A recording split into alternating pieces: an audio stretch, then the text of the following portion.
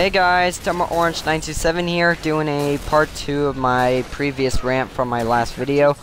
Keep in mind guys that, you know, like I said before, I'm not saying this to offend 343 Industries, I'm just saying this for the sake of making them a better company. Yeah, the whole idea works, let's just get to the point. So, I know what you're asking first, why am I showing you Destiny gameplay when, you know, I'm ranting on Halo? Well, guess what? MCC gets to the point where it doesn't work, it's literally impossible to get a match, so yeah, I'm actually playing a game that actually works. So yeah guys, there's your answer. Now, on to the point. I don't get it. I honestly don't get how MCC turned out like this. And it's just not, it's not just the connection issues, it's literally the options you have, the stuff, like, don't get me wrong, Halo 2 Anniversary runs well, everything runs well. For one, how is customization options so limited? How is, you know, how is the options in general so limited? How is it hard setting up custom games and stuff? I don't get it. I really don't get it. Zone B neutralized.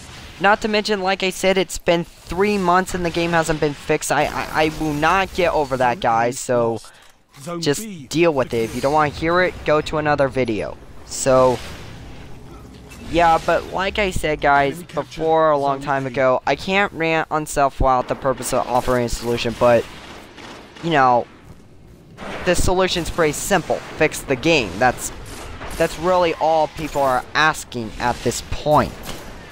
Just to prevent the game from being broken, and yet, like, because, like, I'm serious, I have to question, is Halo 5 gonna turn out like this?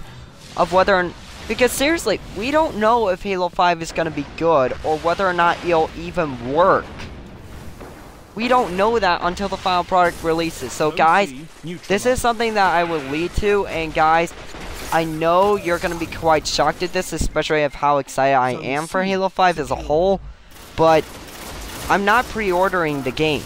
I am not pre-ordering Halo 5, because I've realized many fans, I am lucky enough not to be one of those fans, but many fans have made the mistake of pre-ordering MCC because they thought that 343 was like awesome and, you know, they could handle it, but they couldn't. Like, I'm serious, why is it that they made it on one disc? That the 4 games on one disc thing is not an excuse, because I don't think they had to do that.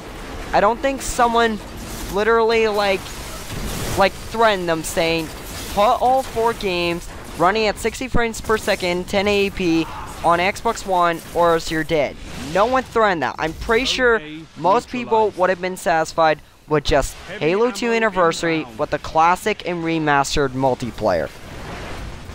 But no, 343 did all 4 games because they said to themselves, we can handle it. We can handle this job. And they just proved to us that they couldn't handle it. And 343, please don't make mistakes like this with Halo 5. Please don't. I beg of you. I beg of you. Don't screw up Halo 5. Please. And fans, if you're watching this, send 343 more feedback. If you enjoyed this video, like this video up, guys, and yeah, keep it calm, and thanks for watching the video. Like I said, like this video, subscribe, and shout out to Dusk Thunder 9. He does videos like myself. So yeah, guys, this is Dumber Orange 927, and peace out. A neutralized.